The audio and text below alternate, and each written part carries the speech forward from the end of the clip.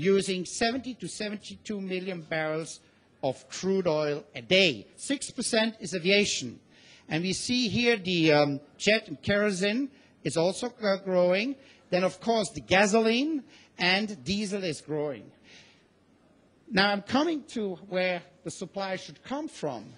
But we are increasing demand worldwide, and the aviation industry represents 6% of crude oil, of liquids, and that will continue. The major driver of increased oil consumption, the major driver is the transport sector. It's basically people want to drive cars, and this is an interesting chart that compares 2005 with 2030.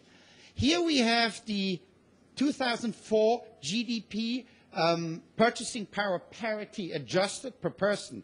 And we see the change in countries where we see 2002 going up in India to 2030, Brazil as well. These are vehicles per thousand population in the driving age. And a lot of emerging countries will make big steps from 200 to 400, from 280 to 550 vehicles per thousand people in the driving age.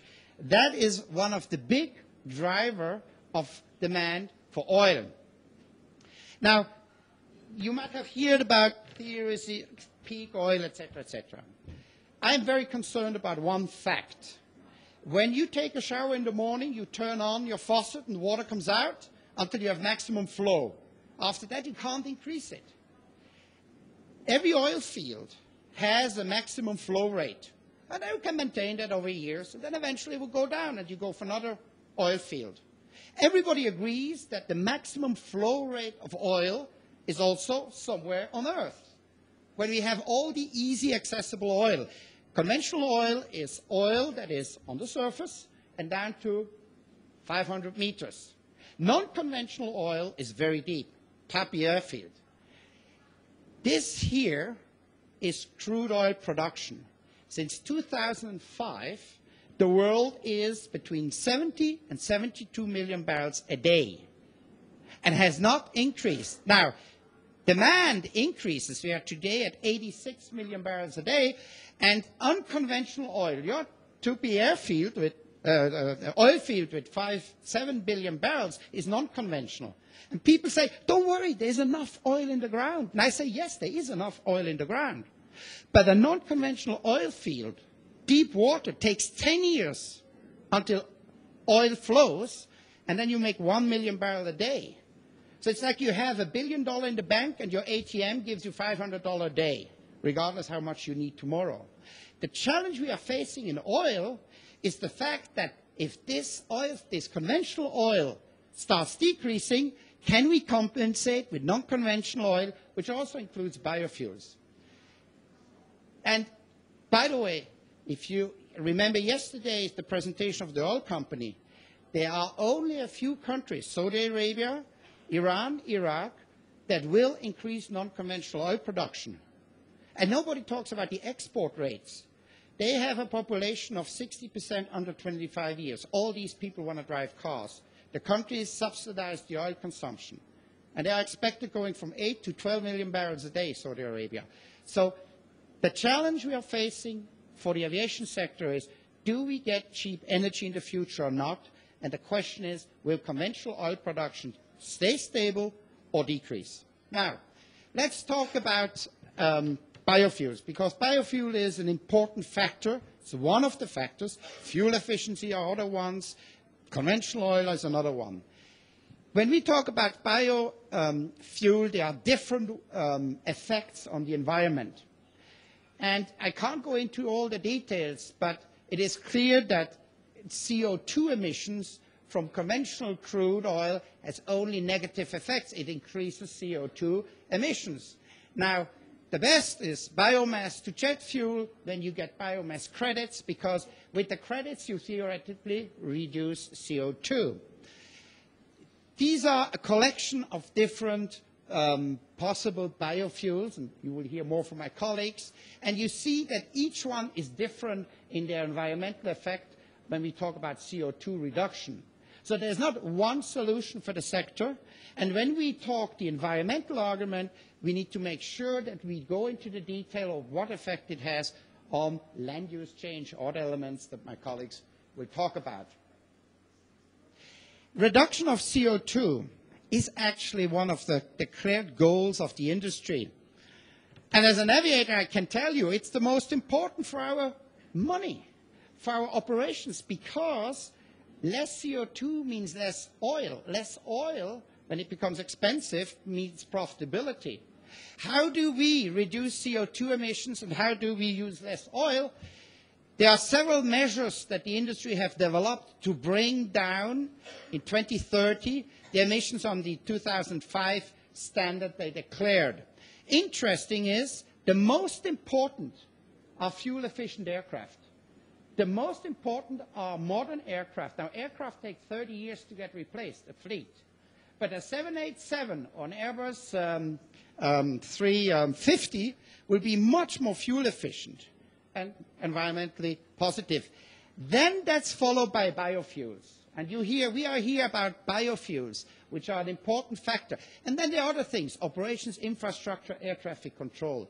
All together will help us, the aviation sector, to reduce our dependency on crude oil, which is important, and to become environmentally sustainable. Let me just give you 1 minute while I'm here, what the World Bank does. The World Bank is a group of international organizations, 2 that are dealing with governments and are financing governments. One is financing the private sector. The International Finance Corporation finances airlines and private airports, etc. And then 2 other entities, Accord and a Multilateral Investment Guarantee Agency. The World Bank actually has already and does finance ethanol and biofuel projects. The IFC, which is financing private sector, has financed different projects, and you will find that presentation online, so I don't go through it all, but you see, since a couple of years, since 2007 and 2008, we have ethanol and power generation projects. These are small projects for us, $20 to $50 million private sector. Same in the biomass, and this is just a snapshot. If you are interested, you go to the World Bank's website and you find much more information on what we are financing. You see all over the world, India, Indonesia. And we are also financing alternative fuels. We have here a project that was signed in 2010 for ATR in Brazil. We have South Africa, Mexico. I'm not the biofuel specialist. I'm the aviation specialist. The World Bank is concerned of 2 things. On the one hand, we want to provide financing for sustainable development, which includes energy, but we also work with governments on the policy side. And it is very important, and I'm very impressed about the open discussion we have here about food sustainability, about water, about all the issues you need to concern when you go in biofuel production. In that sense, the World Bank has a dialogue, and we actually have an energy strategy on biofuels, but I'm not the person on biofuel actually to outline this. For more information, here's the projects actually in jet fuel. We have 2 projects in jet fuel, one in Egypt and the Russian Federation that we are producing, we are financing. And if you want more information, here is the World Bank's air transport website, or just World Bank, you find biofuel and other things. Muito obrigado.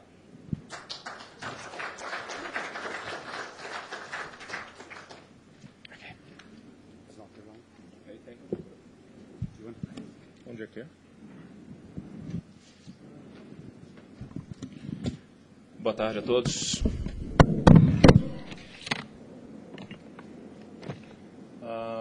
Sou Guilherme Freire, estou aqui representando a EMBRAER e, além da EMBRAER, como responsável pelas questões ambientais lá na EMBRAER, eu também sou secretário executivo ou Executive Director da Aliança Brasileira do Bioquerosene de Aviação, mais conhecido como a BRABA.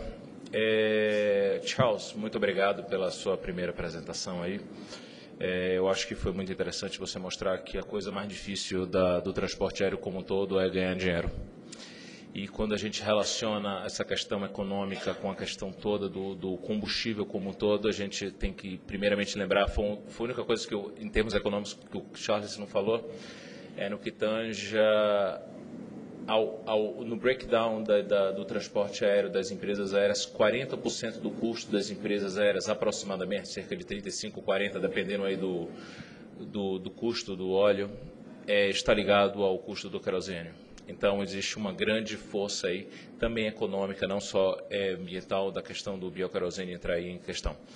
E hoje, né, quando o Joel educadamente me chamou aí para vir falar aqui hoje, né, eu fiz uma apresentação também um pouco alto nível, para também trazer um pouco para a audiência, né, o porquê que a indústria da aviação necessita tanto desse combustível, desses novos combustíveis, na verdade, por isso que eu chamei de alternative fuels, no sentido de que a gente entende que vão acontecer diferentes tipos de bioquerosênio para a aviação, alguns deles no curto prazo, alguns deles no médio prazo, alguns deles utilizando a cana-de-açúcar como biomassa, algumas deles utilizando outras biomassas, algumas que já estão em estágio já maior de certificação, alguns no estágio ainda mais menos, mas levando já aqui a apresentação à frente.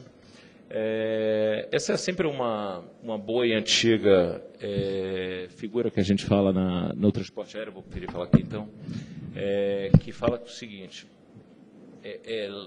esse processo de falar mal da indústria da aviação global começou mais ou menos em 2005, 2006, mas antes disso é importante a gente comentar aqui, onde é que a indústria da aviação está em termos globais de emissões? Somente 2% das emissões globais trata-se da aviação, o que é muito pouco, ainda que é muito se a gente olhar para frente. Vou mostrar um quadro aqui que mostra o crescimento do transporte aéreo, que isso aí passaria a 3% em termos globais em 2050 aproximadamente, né? E levando em consideração que hoje está entre 2% e 3%, vai subir para 50%. E aí? Esse é o quadro que eu queria mostrar, né? A gente vem em 1990 de cerca de 400 bilhões de toneladas de carbono. Em 2010, no cenário já de pós-crise, 600 milhões de toneladas de carbono, o que a gente já sente um aumento de mais de 50% das emissões. E levando em consideração em um cenário para 2030, a gente quase duplica e triplica, considerando o cenário de 1990, que é o cenário que as mudanças do clima usam em relação a 1990. Né? Então, a gente precisa diminuir isso, a gente precisa melhorar bastante isso. E muito importante também comentar que a indústria da aviação, falando em termos globais de eficiência, ela diminuiu ou melhorou sua eficiência em termos de 70% desde a era do jato iniciou na década de 50, 60. Isso quer dizer o quê? Que antigamente a gente voava e gastava muito mais combustível para transportar um passageiro. Hoje é muito menos. Isso é uma demonstração de eficiência e por isso que a gente voa mais rápido, com mais agilidade, entre outras coisas. Não esquecendo que nos últimos 3 meses, com esse aumento do petróleo, a gente já está começando a sentir na pele aí o custo aí da passagem aérea. E aí, o que a indústria da aviação faz por isso, né? À sua direita, aí nesse slide, você vê um tratado assinado em 2008 pelos principais líderes da aviação, entre eles os presidentes da EMBRAER, da BOEING, da Airbus, da GE, da Rolls e do fabricantes de motores de aviões, e além disso também representantes dos aeroportos, das empresas aéreas e também dos gestores de tráfego aéreo, que fazia um commitment em relação à redução, que eu vou falar um pouco mais desses números, mas em 4 níveis, né, que até o Charles falou anteriormente, que é a questão das tecnologias, incluindo aí, claro, o biofuels, a eficiência operacional, que é muito a responsabilidade das empresas aéreas, o terceiro, que é eficiência na infraestrutura, e aí um pouco da responsabilidade do governo, que entra aí na questão dos aeroportos e do tráfego aéreo.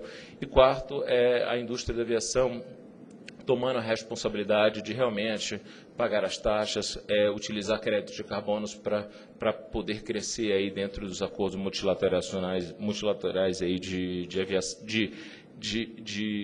carbono que vão surgir aí. A indústria também discute no âmbito separado dentro da Organização Internacional da Aviação Civil.